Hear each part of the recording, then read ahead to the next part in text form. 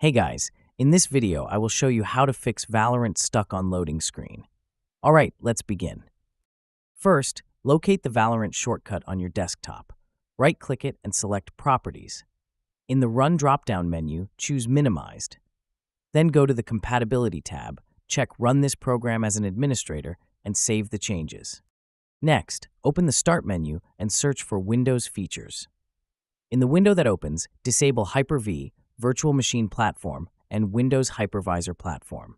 Also, press the M key and make sure Microsoft Defender Application Guard is turned off. Save and close everything. Now right-click the Start menu, select Run, type ncppl and press Enter. In the Network Connections window, open the properties of your Wi-Fi adapter. Go to the IPv4 settings and change the DNS to Google's custom DNS. After saving the settings, open Command Prompt as an administrator. Type the following commands one by one.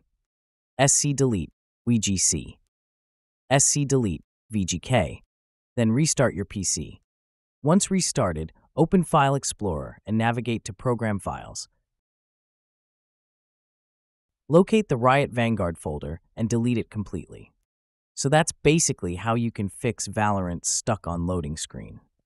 And that's it for this video. If you find this helpful, consider subscribing and giving this a big thumbs up. Thanks.